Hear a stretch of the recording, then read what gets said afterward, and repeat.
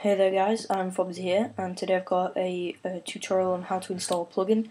This isn't going to be advanced or even a little bit advanced. This is just going to be basic for those people who really have no idea what they're doing, just to give them a short idea.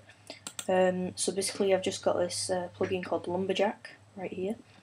It's really good, and basically I've already downloaded it, so I don't need to show you me downloading it because you have to go through an ad fly, which I recommend you do because it really helps out the person who makes it, the developer. Please take note of some plugins. I didn't realise this at first and I thought it wasn't working. You have to do /lumberjack enable. Sometimes it depends.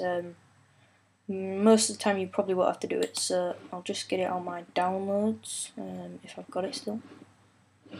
I'll just go in here. LumberJack. Found it. I obviously don't have it, so I'll just on the Google Chrome page, LumberJack. There we go. Just download it. I'll do it through Bukkit for now. Download. Right. Keep. Show and finder. There we go, right, oops. So when you get the .jar file you'll have, or .jars, because there might be more than one, it's just basically like a mod, except instead of your client, which is like the .minecraft folder, it's the bukkit server. So you're just going to open up your bukkit server and then drag in the .jar into the plugins folder. As you'll see, it's all there on its own. I mean, I don't really recommend installing any plugins before Essentials, but I'm just doing this to show you just in case you don't want Essentials. So you're just going to start up your server. Just wait for it to start. And you'll also see a change, as it says here, LumberJack version 1.8.1 version 5, or whichever one you're downloading then, whichever plugin you're downloading. So there you see, there's no errors. Well, there shouldn't be, especially with a simple plugin like this. You don't need to change any files, so I'll just log in. I'll just go into my server. And as you can see, there's some trees around, which is quite good.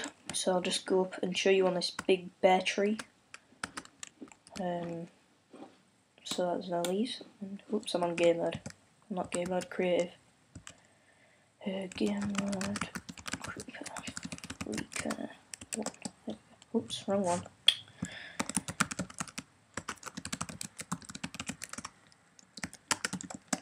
Right, there we go. You don't need an axe, you can do it by hand. So if I show you, I'll just cut down a piece of wood, and you might be thinking, well, it doesn't work because it just reappears. Well, you'll be surprised. As you can see, some of the leaves are falling off now, because every block you destroy, it sort of like drops down a bit. As you can see, it's just dropping down, so I'll destroy this one. It's dropped down a bit more. I'll just use an axe to speed it up.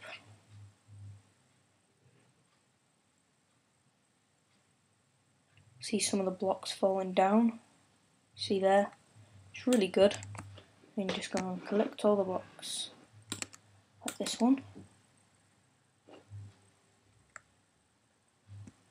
So that was just how to install a basic plugin on Minecraft version 1.8.1, but it will work with above versions like 1.9, and when it's finished I don't know what it's going to be called. So thanks for watching, subscribe, comment and rate, goodbye.